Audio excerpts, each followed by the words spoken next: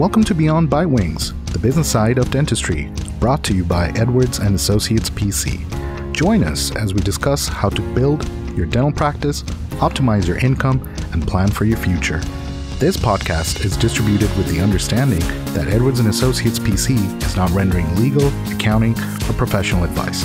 Listeners should consult with their business advisors before acting on any of the information that is shared. At Edwards and Associates PC, our business is the business of dentistry. For help or more information, visit our website at enassociates.com.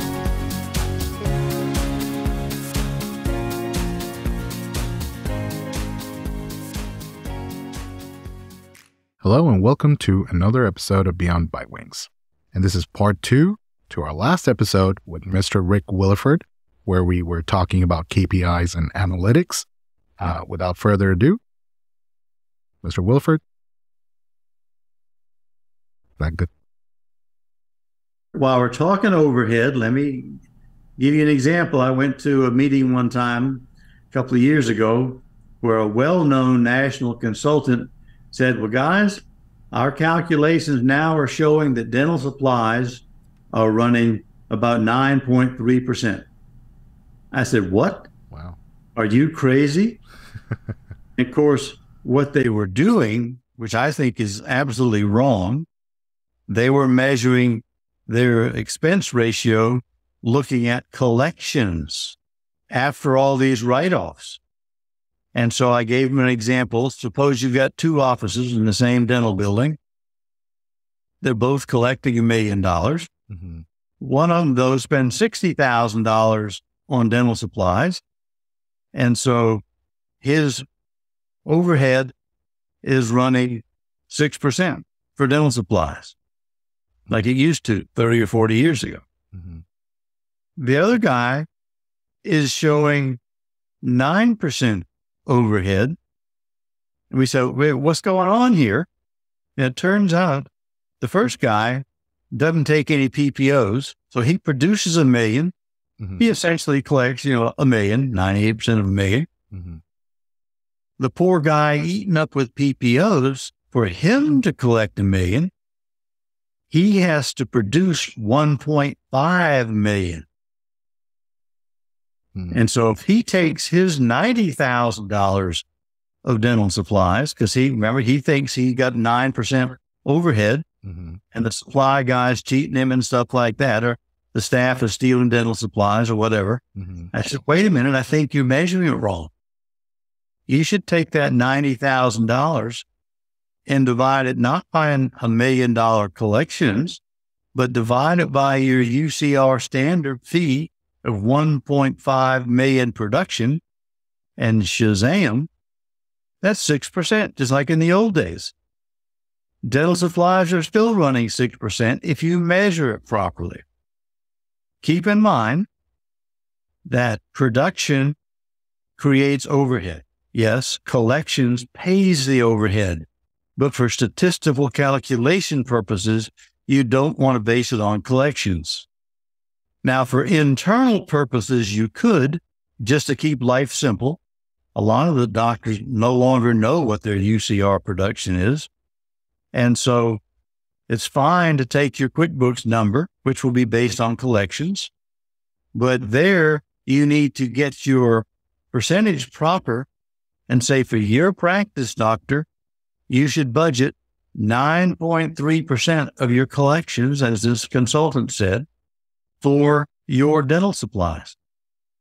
But remember, if we did the math right, you're only paying 6% of production. You're right on the same number, but it's easier to measure collections. But you can't have it both ways. You can't get a hernia trying to get your dental supplies down to 6% of collections. Just use the right number. But what that's going to mean is, you may recall in the old days, you heard that overhead should be, say, 60%. Well, for a big PPO practice, based on collections, perhaps their overhead should be 85%. Based on UCR, it still is 60%. But based on the simple way to do it with your QuickBooks, 85% is not a bad number. but that's also why you're losing your shirt and you're in a bad mood all the time. Right. So yes, that's true. I completely agree with you. So we were talking about patients. The busy practice really focuses on the number of new patients he gets in every month. Mm-hmm. The other kind of practice looks to see, though, how many net new patients did they get. You'll see an office that has 60 new patients and everybody's thrilled, doing high fives in the hallway. But you come along as the consultant and Robert's kind of a wet blanket and says, yeah, but guys, did you notice you lost 50 patients this month? You only had a net gain of 10 patients.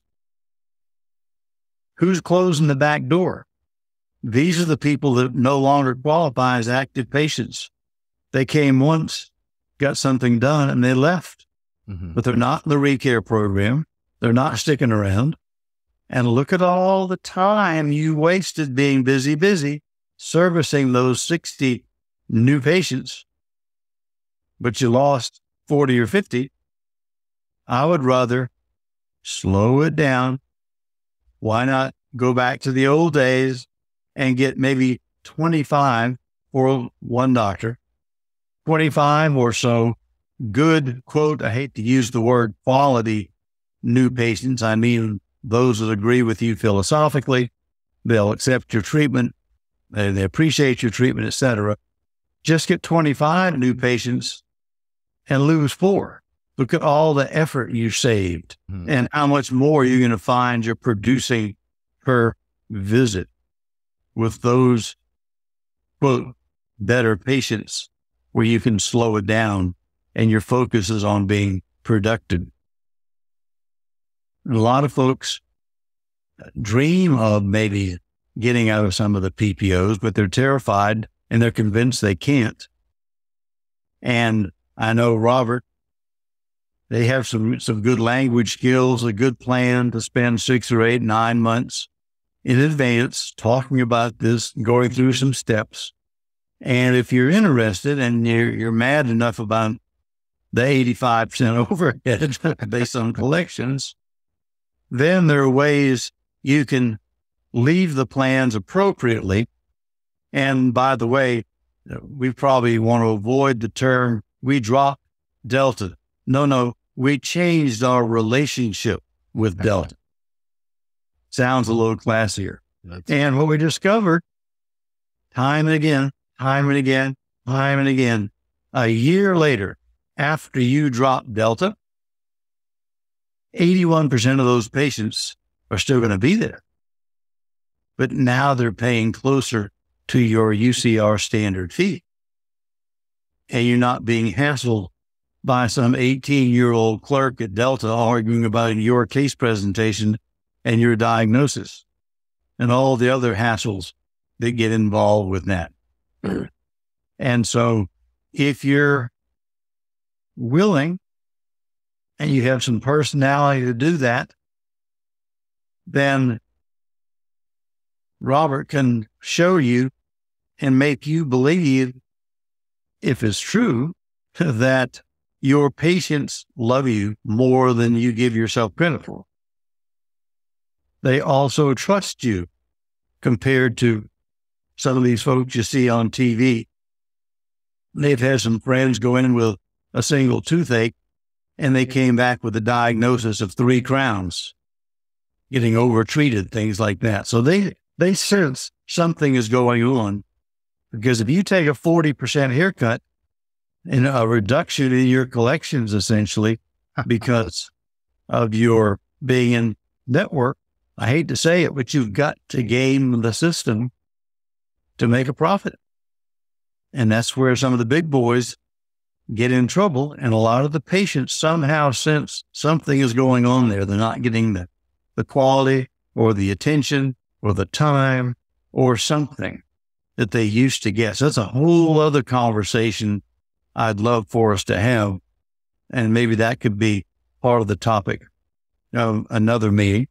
Oh, absolutely. Yes. And I'm sure our listeners would love to hear that and how to go about because honestly, it's not something that can be implemented overnight. It does require some supervision from a professional. Typically, the course is about 2 years for it to be fully implemented, and it needs to be done in phases.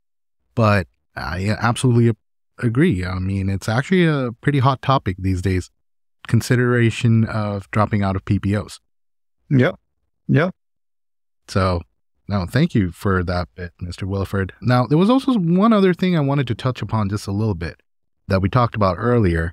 I remember you in our meeting mentioning that, active patients are defined by ADA as a patient that has walked in at least once in the last 18 months. So when somebody's pulling up a report and looking at, oh, these are the number of real active patients I have, would that number really be real if they're not considering this other factor in that we thought? It just points out the fact with everything else we've said, you've got to define your terms. Dentrix, EagleSoft, Open Dental, all the others. In your system, you have, quote, active patients of record, meaning people you have not inactivated, you've not archived, etc. And so for a solo practice, depending on how long you've been in practice and whether you clean out that once in a while, you could show, 6,000, quote, active patients according to your software. But you've got to run the filters right and say, no. Tell me how many active patients I have if I mean they were seen at least once in the last 18 months. Oh, now that drops down to 1,600, 1,800, some number like that is more reasonable. And we want to look at that difference between those two numbers. What if we could reclaim 20%, 10% of those folks who are no longer active, then there's be some revenue right there without, doing any marketing or anything else. Right. Enhancing the revenue again with just by looking at some of these reports and pulling out some of these performance indicators. Yep. Not just looking at your active patients, but truly figuring out what your real active patient numbers are. Right. By playing through the filters. And then, when you truly realize, okay, I have the real active patient numbers here, but then I'm also seeing these non-active patients. And can I do something with these numbers? Can I have my team members maybe reach out to some of them, even if my success rate is about 5%? The increase in the revenue would really help out. Right. With minimal expense. Yep. So most people think of KPIs as production last month, collections last month, number of new patients. I say, what drives those KPIs? What made the production the way it is? Why? And so I talk about some other KPIs your mama didn't tell you about, maybe. For instance, what percent of your new patients each month sign up and enroll in your ReCare program? Right. Is it 90% or is it 50%? If it's only 50%, that may tell you something about the kind of patient you're attracting. Or, you could be an emergency practice. You're open 24 hours a day, et cetera, and that could be a fantastic number for you. Or if you're a Medicaid practice, a lot of those folks, don't appreciate so much the ReCare. They just want to get out of pain. They can't afford the other perhaps, or they have trouble getting off of work. They don't have transportation for whatever reason. For Medicaid is what I meant, of course, that maybe 10% would be good. Back to the dream. What kind of practice did you want to have? Right. And so what should that ratio be? What percent? Then let's look to see, of those active patients, what's the vitality of those? If I wanted to buy your practice, first of all, don't insult me and tell me you're selling me 6,000 active patients. We didn't say patients of record. We meant who's really coming in every 18 months or within 18 months. So we clarified that.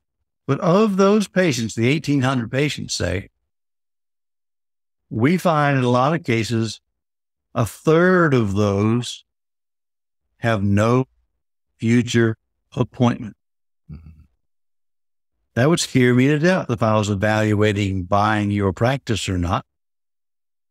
A third of your, quote, active patients don't have a future appointment. Well, how much business is there then?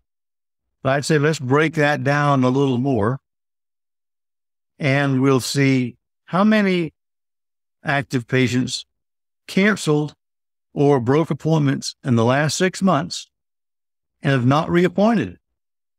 Those are people with no future appointment.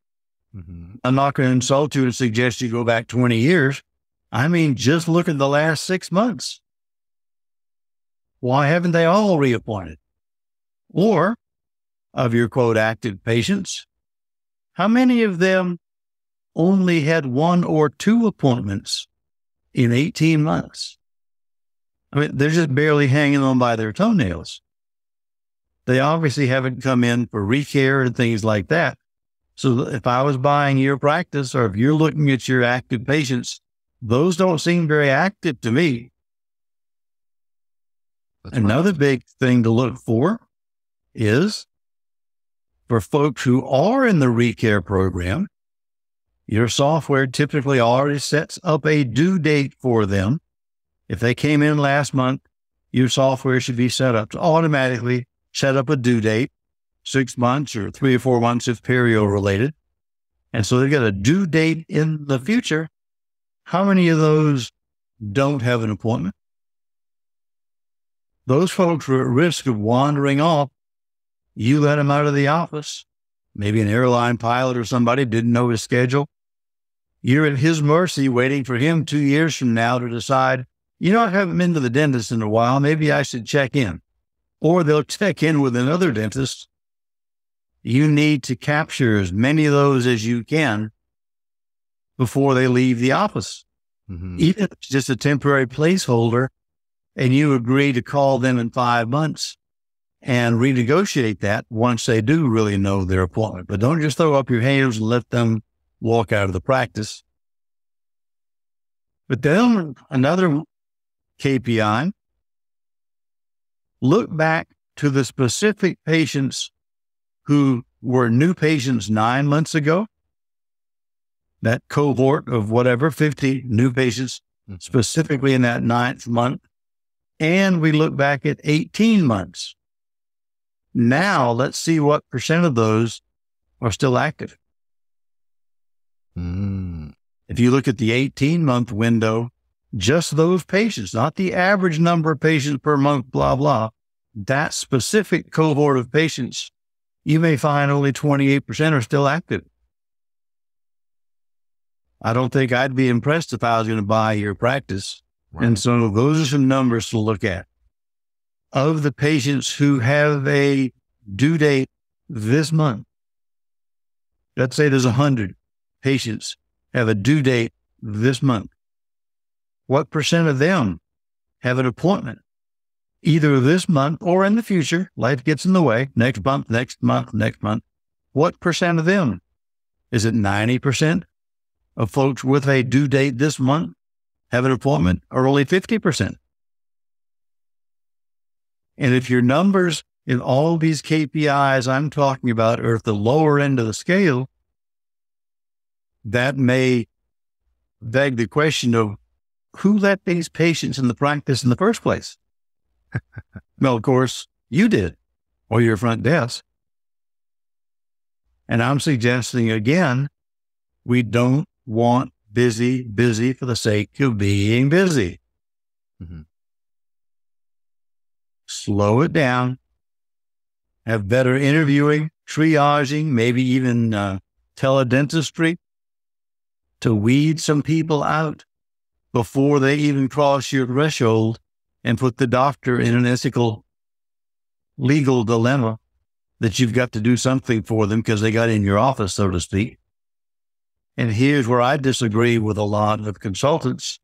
And I would say, feel free to discuss your fees over the telephone. So perhaps Mrs. Jones called up, new patient. I'd like to make an appointment to get my teeth cleaned. They always say that. That's all they know. Say, well, Miss Jones, I'm glad you called us. How did you happen to hear about us? And have you been in town for a while, or where are you from? Said, no, I just moved from 3 states away. All right, well, welcome to the community. Glad to have you. Tell me a little bit about your previous dental experience. Did your previous dentist have any items outstanding that he said you probably ought to get taken care of at some point that maybe he's been watching? And I'm not sure there's a 9,000 code for watching, by the way, but anyway, just he was saying at some point, I really have 2 suspicious teeth that might need a crown. Well, Ms. Jones, I'm glad you called us because Dr. Smith is one of the best guys in town to do really quality crowns, does a great job of that. And here's where I'd depart. I'd say, now, Ms. Jones, we don't know what kind of crown you need. You may not realize there's a whole bunch of different crowns, and we'll determine that when you get here.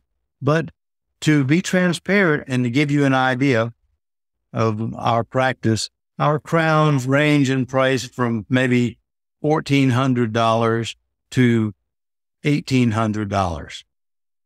And then you shut up. And if Ms. Jones says, now that means you've got permission to continue on. She's heard those kind of numbers before. But if you hear Mrs. Jones almost drop the phone and audibly gasp and say, what? That can't be right. I saw 2 exits back on the expressway. Dr. Green does crowns for $400. Yes, ma'am, I think Dr. Green does that. But as I mentioned, in our office, the kind of crowns we do run between $1,400 and $1,800. I want that person to know up front there probably isn't a fit. Let them vote themselves off the island before they become one of your 60 new patients, only to leave later on and wasted your time and PPE supplies. That's true. Yeah.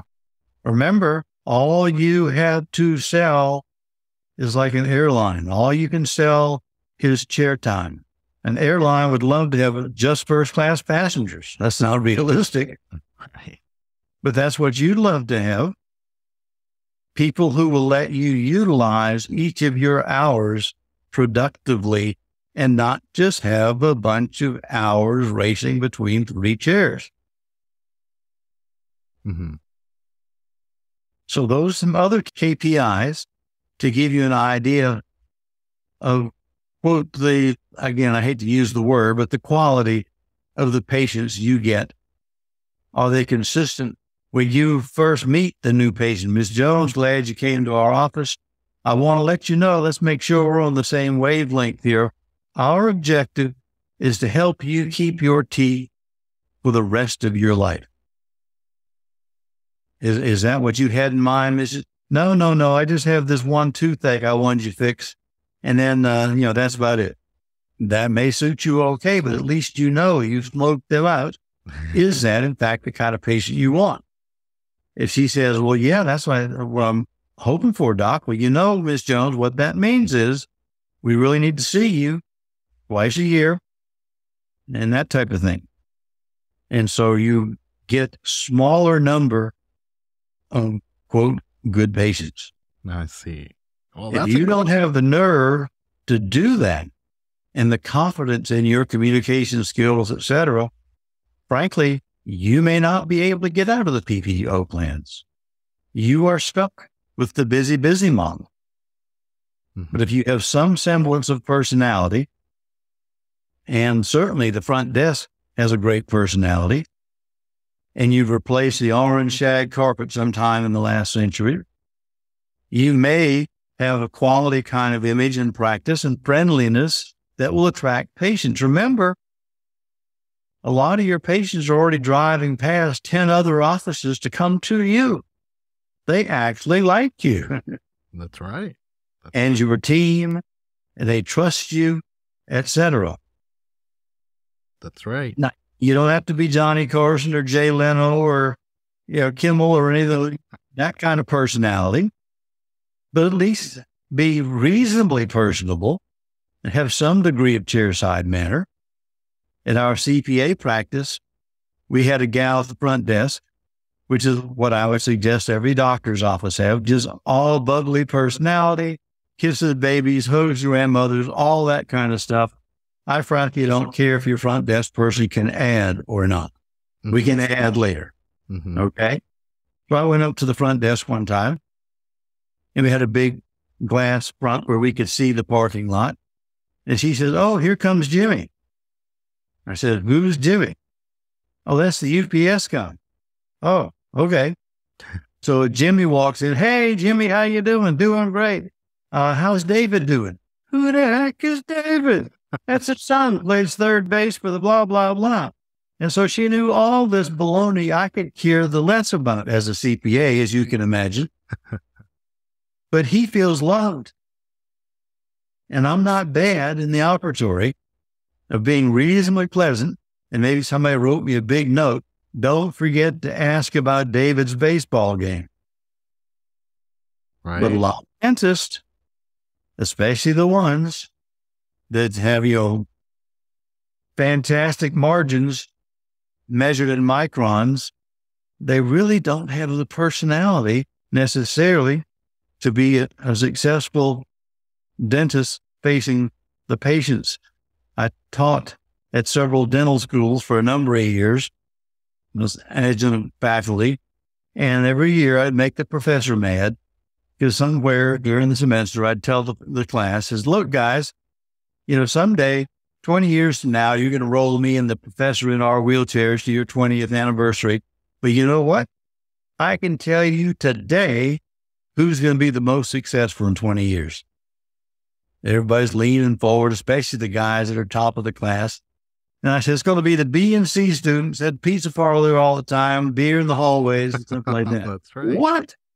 Are you kidding me?" "Well, who would you rather go to? What CPA would you rather go to? Somebody that's nice, fun, has some personality? Say with everybody else you deal with, whether it's the air conditioning man, the automobile fellow, whatever, have some modicum of personality." Now, I'd love it if you're a fantastic dentist too, but I tell the folks who think they're fantastic dentists, they are fantastic clinicians, but the patient doesn't know or care. Mm-hmm. And so you, Mr. A+ clinician, you've got to develop some degree of personality and empathy and caring for the patient. Your clinical skills alone are not going to cut it. Mm-hmm. If you just don't like to have personality and things like that, I'd say go work for one of the big box boys and do exquisite work. But don't be the one to be the rainmaker, attract the patients and things like that. And you know who you are if that's you. Don't try to put a square peg in a round hole, and you may not be able to, get out of the PPOs. You are truly relying upon them to give you business. But I'd sure study that question hard to see if we can't send you off to a personality training school or something and give you more options. Right. Well, those were some great tips, Mr. Willeford, and I'm sure our listeners and audience would truly appreciate them. Aside from just, focusing on the key performance indicators, but also paying attention to the relationship side of dentistry and understanding that that is what helps with your recare program, connecting with someone on a more human level.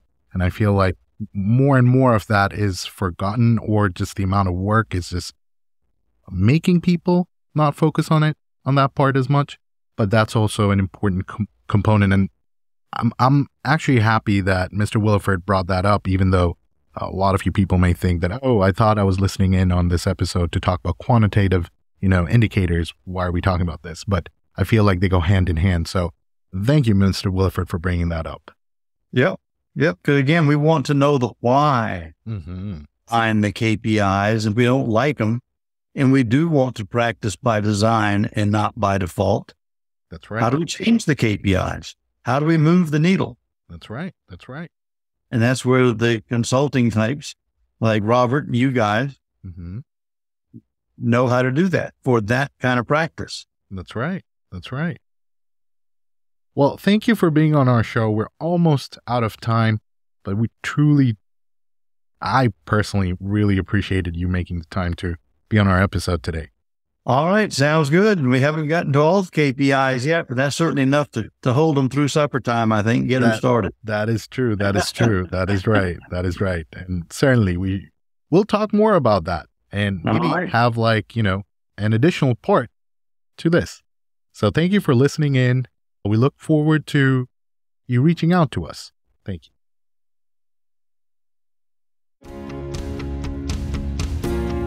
Thanks for listening today. Be sure to subscribe to Beyond Bitewings on your favorite podcast platform. For more information, you can follow us on Facebook, Twitter, and LinkedIn, or reach out to us on our website.